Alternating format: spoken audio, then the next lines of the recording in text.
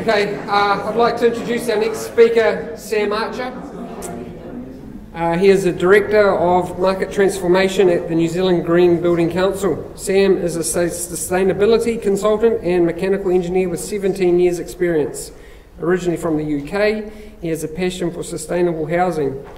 Today, Sam will cover the following topics: New Zealand Green Building Council, who are we? Update on global trends in green building, overview of NZGBC tools, commercial and residential, focus on residential tools, and technical outline. Put your hands together for Sam.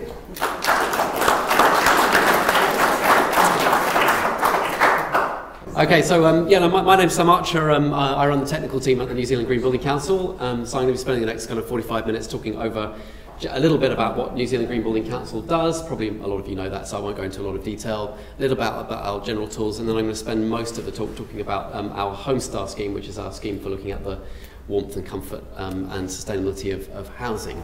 Okay. So who are we? We're the New Zealand Green Building Council.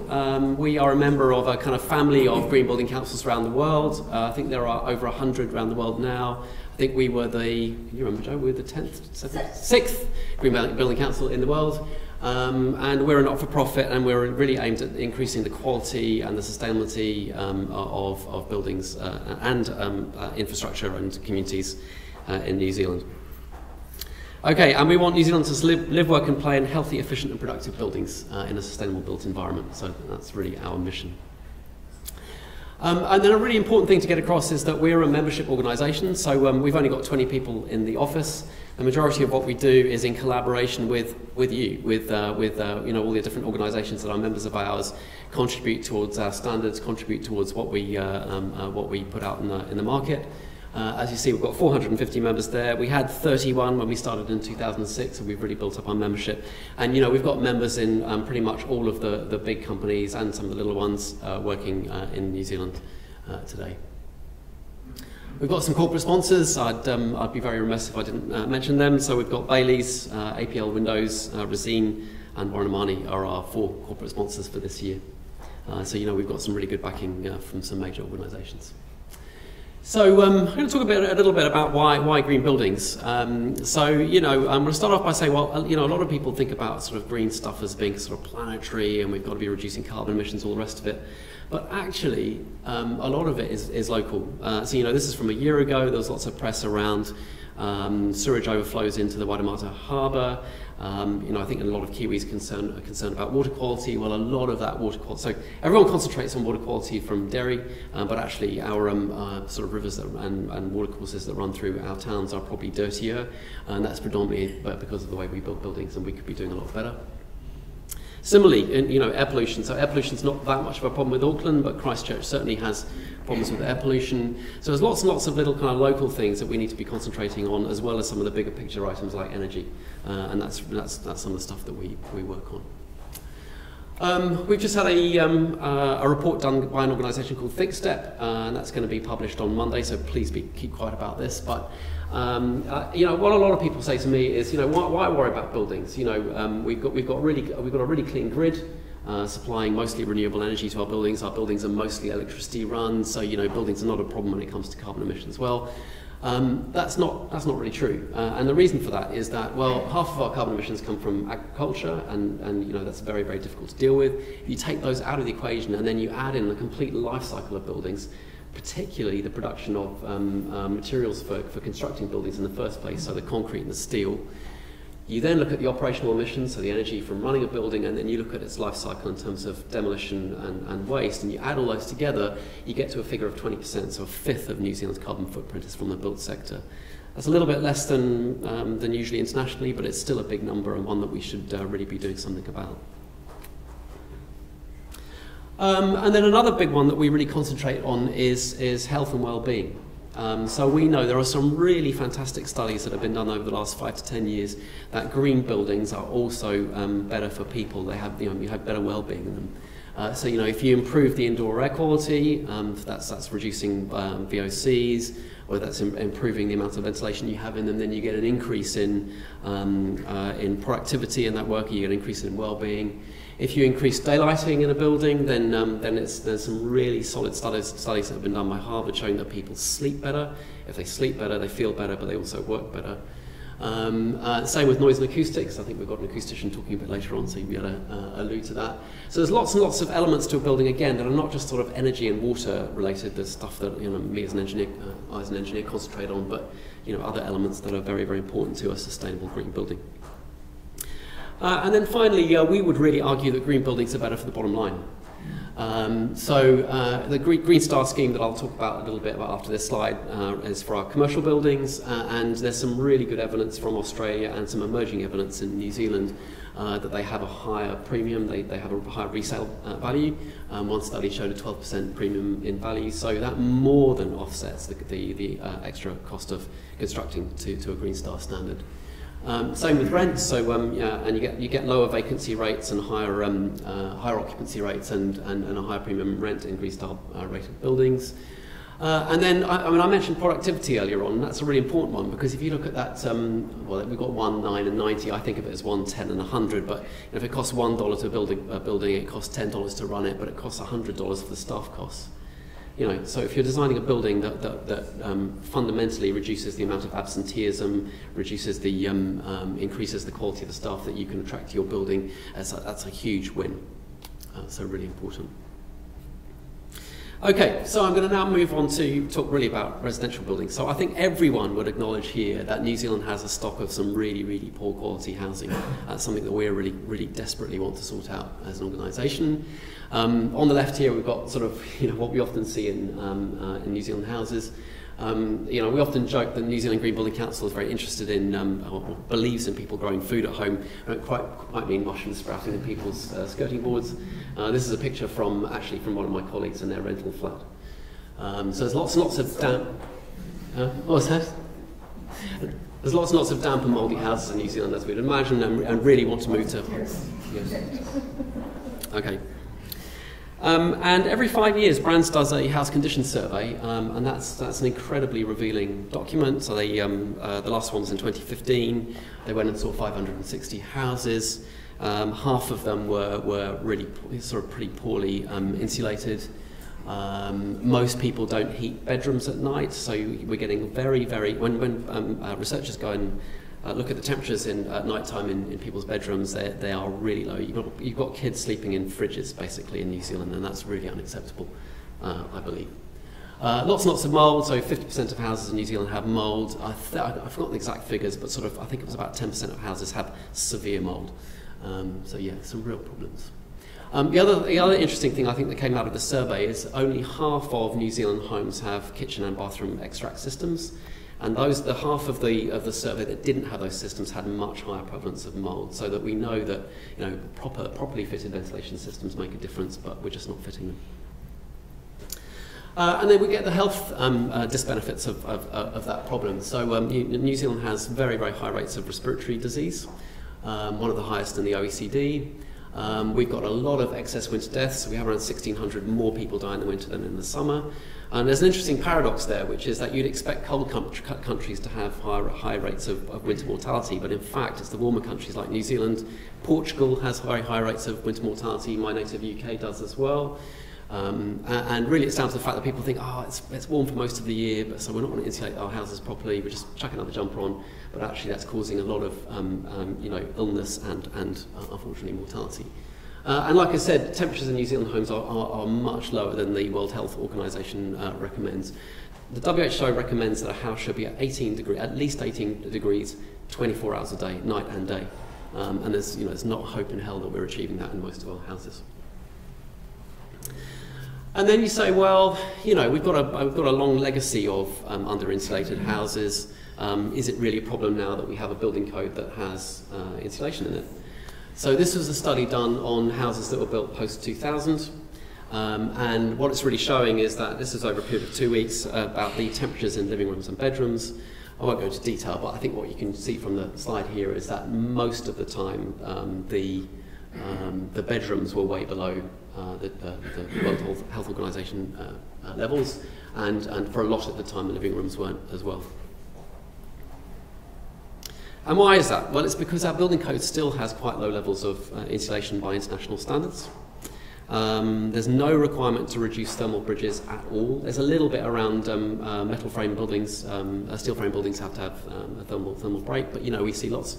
We see lots and lots of plans come through for our Homestar scheme, and we see concrete lintels that are uninsulated. We see lots and lots of overpacking of timber in the corners of buildings. We see tons and tons of thermal bridges in our residential buildings in New Zealand, and that's where the mould occurs generally. There's little provision for good ventilation. So I mentioned earlier on about kitchen and bathroom extract. The building code still allows you to have opening windows and no mechanical extract in bathrooms and kitchens, unbelievably.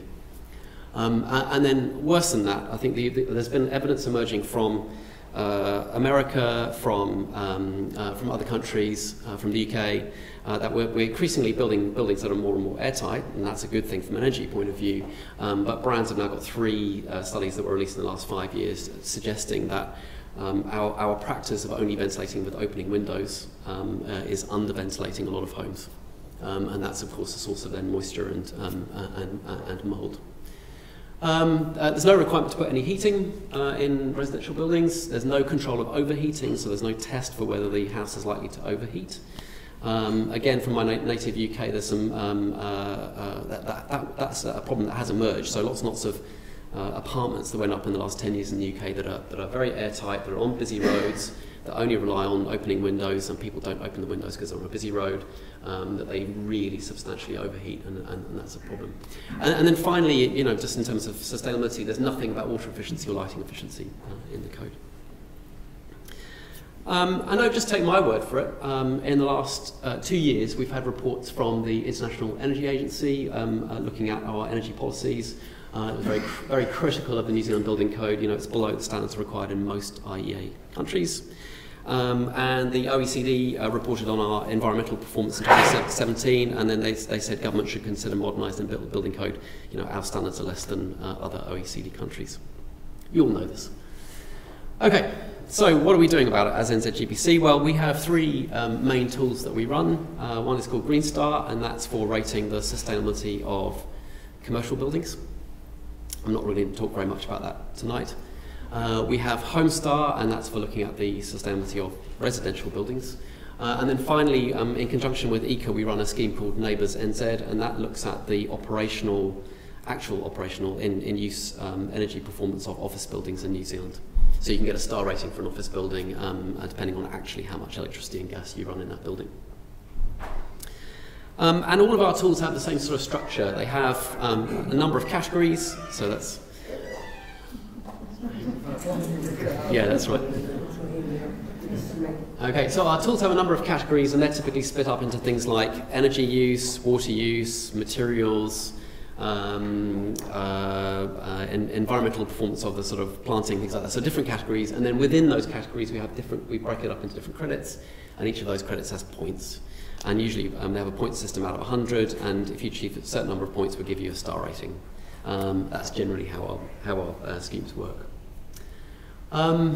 Just talking about Green Star quickly, so for a long time, for the last 10 years since we were inaugurated, we've been running a design and build scheme. So that rates a commercial building at the point at which it's handed over to the client. We also run an interiors one, so if you imagine you've got a speculative office and then a tenant comes in and fits out their office, so that fit out can be rated in what we do.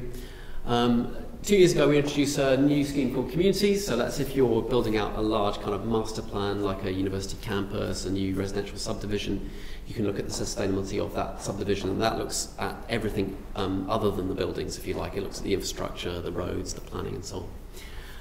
And then finally last year we introduced a scheme called Performance, and that's to address, I think, a very valid criticism of the tools that the Green Building Councils have run around the world, which is, well, it's all very well handing over a building that you say you've designed and built to be sustainable, but actually, is it really sustainable in operation? Is it really low energy? Is it really low water? Please report the actual performance of the building. And so now we have a scheme called Performance as well. Okay, and then all of our schemes run in the following way. You have a building project team, the designers, the engineers, and so on. You have us, and then usually there's some kind of assessor. So that would be a Green Star assessor or a Homestar assessor who works usually in that building project team, and then they report back to us as NZGBC. We just run the scheme, so we administer Homestar and Green Star. We usually get a third-party accreditation, so we have an anonymous third-party assessor who looks at your plans and your specifications and says, yep, that's in keeping with the standard, reports back to us, then we give it a stamp and say, yes, your building is up to our standard. So, Homestar. It's a residential rating scheme, and initially when it was conceived, it was a 10-point rating, so all the way from a 1-star building to a 10-star building.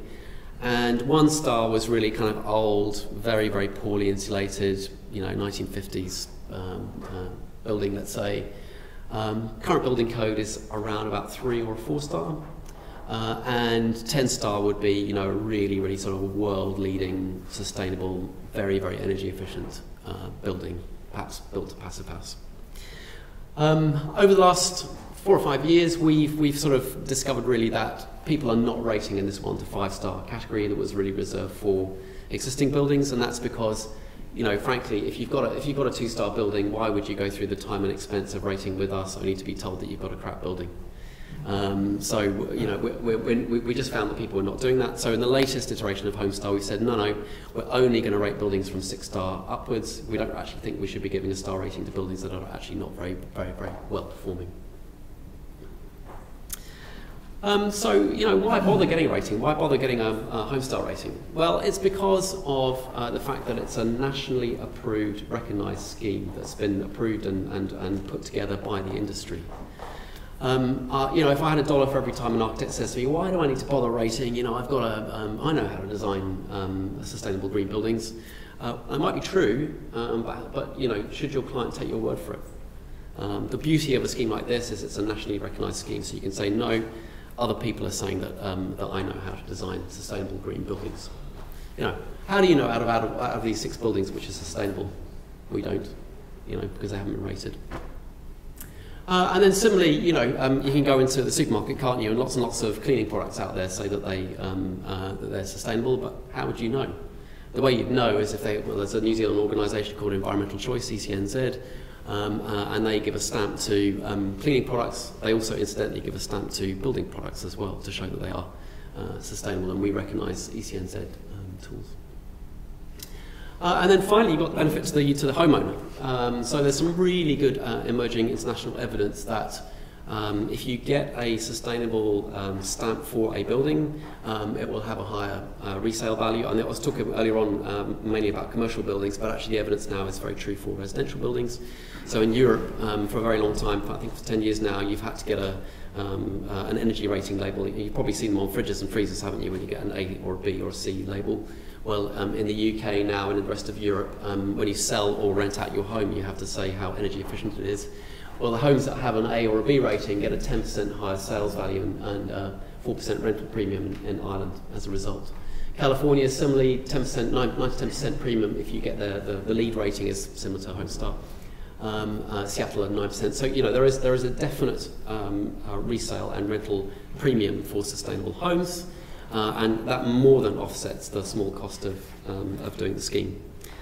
So what about that cost? Well, there have been some really good studies done. We've had 2 or 3 studies of Homestar, and typically our entry-level 6 Homestar, typically we find it costs around 2% on the construction cost to do 6 Homestar.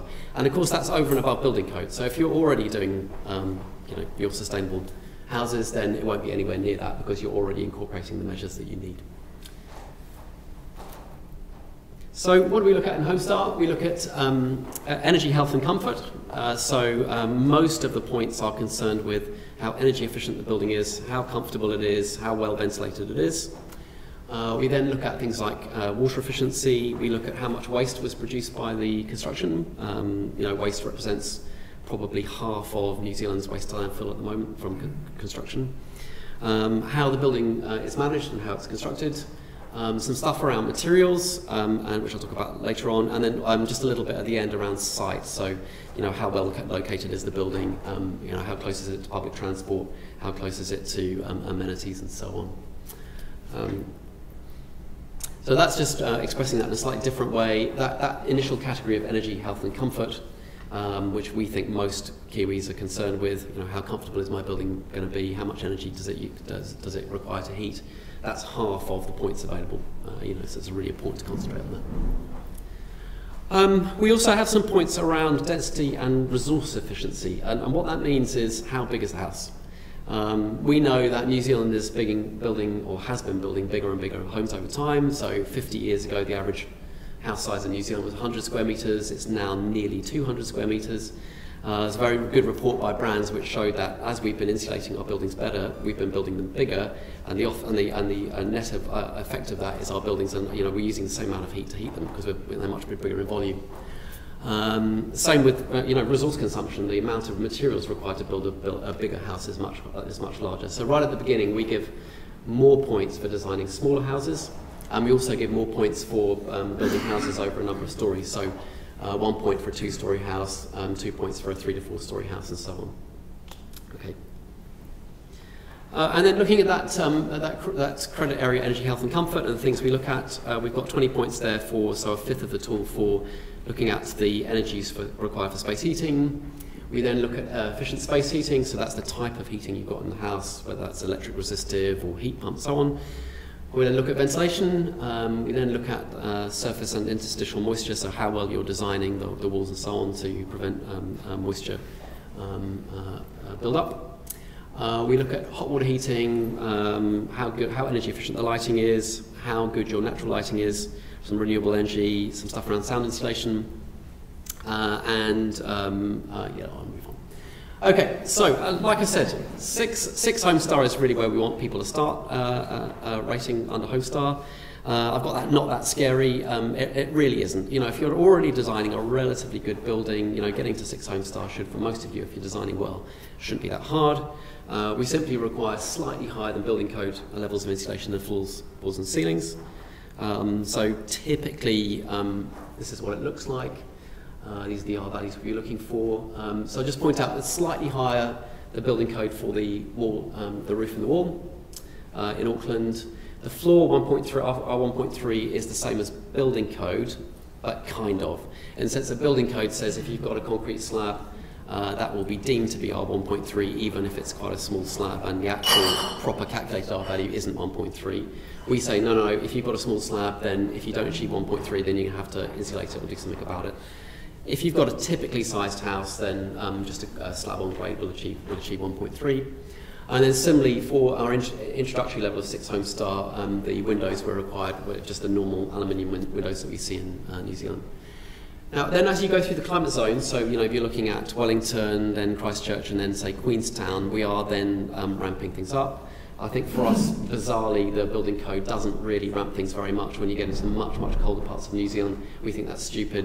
You know, if you're building in Queenstown, you really ought to be insulating much better than building code, and Homestar reflects that.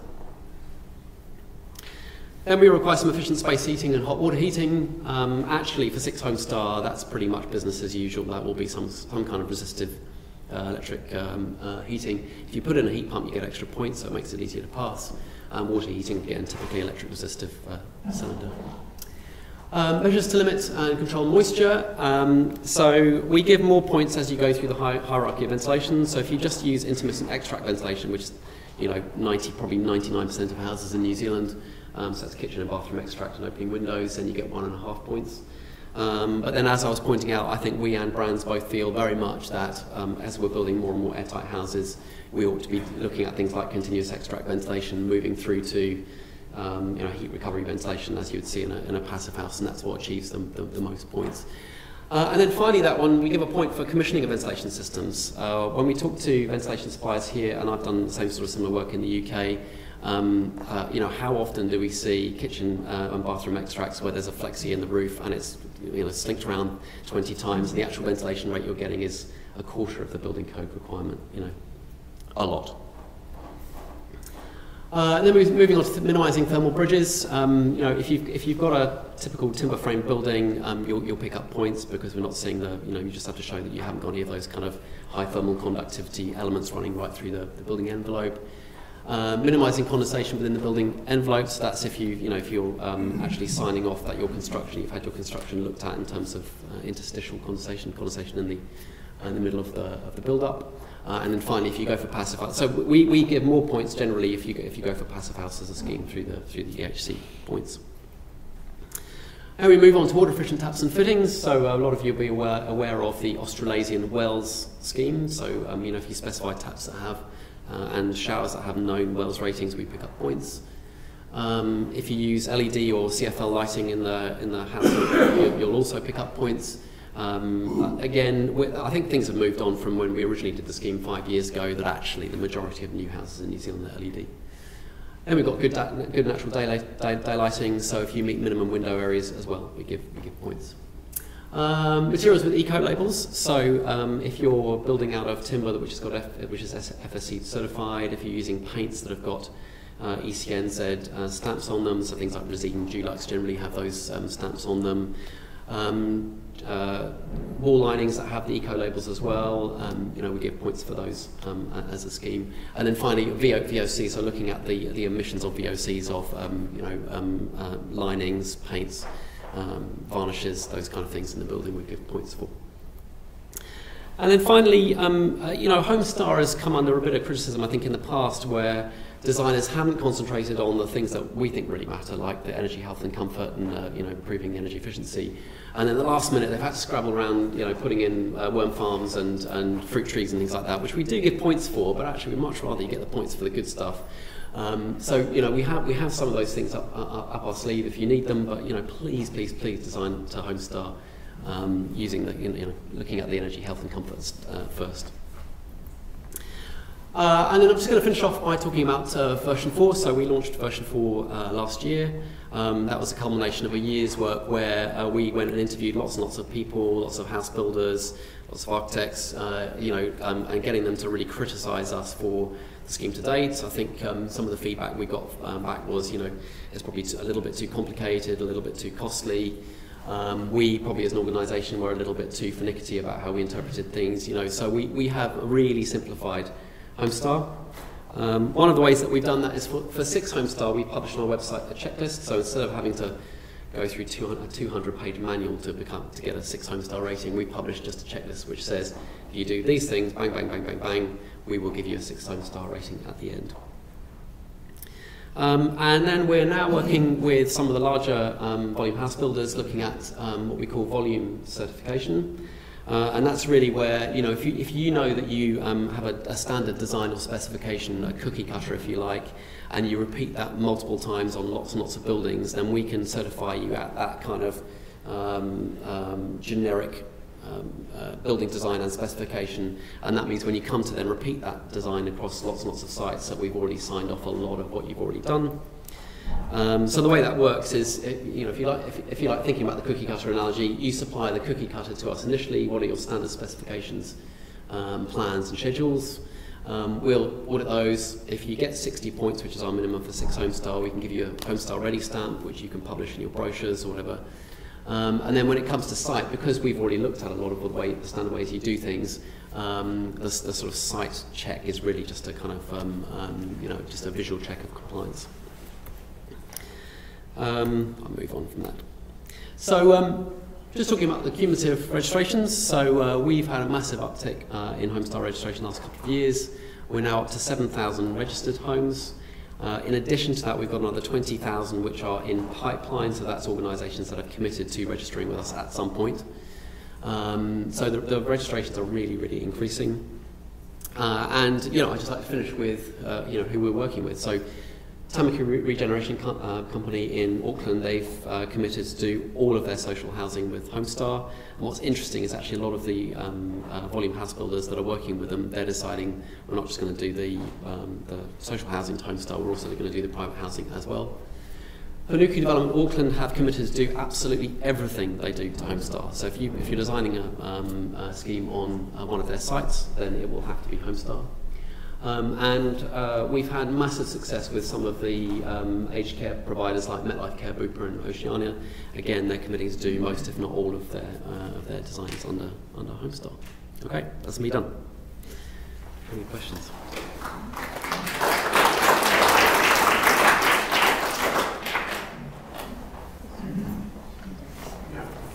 Any questions, guys? they'll mow them. Okay, thank you Thank you very much. very much. Cost. Cost of doing Homestar. So the overall cost, because there's three parts to the cost of doing Homestar. One is the cost of actually putting the measures in the building, so higher standards of whatever, and then there's the cost of the certification cost to us to administer the scheme. That's typically around $300 per house, and then you've got to pay an assessor. And often architects are assessors themselves, so you don't have to employ a third-party one. If you put all that together, then typically we see it's maybe 2 to 3% of construction cost additionally. All right. Okay. Yeah. Sorry, did you say that like older homes you're not willing to assess them to bring them up to a standard? I did kind of say that. It's not quite true. You can assess an older home, but it would have to achieve 6 Homestar. So the reality is for most older homes is you'd need to be doing a really major refit to get it up to the 6 Homestar standard, and then we would be prepared to give it a stamp. So if you came out, you would have a checklist of things that you would like to bring up to a certain standard? Yep, that's right, yep. And some of them engage you in doing that? So you would engage on our website. We've got all of the Homestar assessors. So there's, across the whole country, we've got a massive number of Homestar assessors. I think like 100 or so Homestar assessors across the country. You can come and assess. Yeah. Because I should imagine there would be quite a few older homes that would like to be brought up to standards like that. We'd love that to be the case. Yeah, for sure. Yeah. So to achieve 6 Homestar in Auckland, do you need 150 frame walls? Definitely not. No. So 140, 150 frame typically starts kicking in Queenstown. Makes it. I mean, if you're building in other parts of the South Island, like Christchurch, it makes it easier to achieve. Yeah. But again, even in Christchurch, we found you can get away with 90 mil. Okay. Yeah. Right. Just a quick one was going through Homestars, it can't give us any sort of leverage with council, because at the moment, if you self-manage stormwater or solar on the property, you actually get penalised by the city council not promoted. Yeah, that's a really good question. So we've worked a little bit with some of the councils around the country, and some of them are offering rebates on things like development contributions if you do Homestar. We're in active talks with Watercare because of that issue around, they know that there's another 1 million people moving to Auckland, and they've got sort of infrastructure's not coping, so they're really keen on new homes being designed with water efficiency in mind. So they're really not interested at all, because if you want to put a water tank in, like so you can reuse water, they say yes you can do that, but it's an extra $550 a year on the water to do it. And then so you say, and I say because they can't make money out of it otherwise to do wastewater. And even when you offer them an option of saying, well, let's put a meter on the wastewater, they won't do that. Yeah, okay. I'll talk to you about afterwards about that. That's an interesting topic. I have a quick question for anyone. What do you guys need as far as dealing with clients as going as material that helps you convince your clients to do this as well? Obviously, the ultimate. Very good question. Consistency. Because there's too many options around at the moment, and like there's too many different grading schemes, and it's confusing, and they don't. And so therefore, there's the same values there for resale and stuff, but they don't see that because there's too many options. Yeah. Just a quick balance sheet with the benefit, especially the commercial side of it, because of course guys I deal with building, I mean leasing, so they don't see the benefit from any cost reductions in running. You're talking about residential buildings or commercial? So just a quick balance sheet that says, well, hey, if you do this, you're going to get better, better return. So just a one page. Just one simple. Big letters, simple. We have some. We do have some of that. So we'll. Cool. Great. Okay. Thank you very much. Thanks again, Sam. No worries.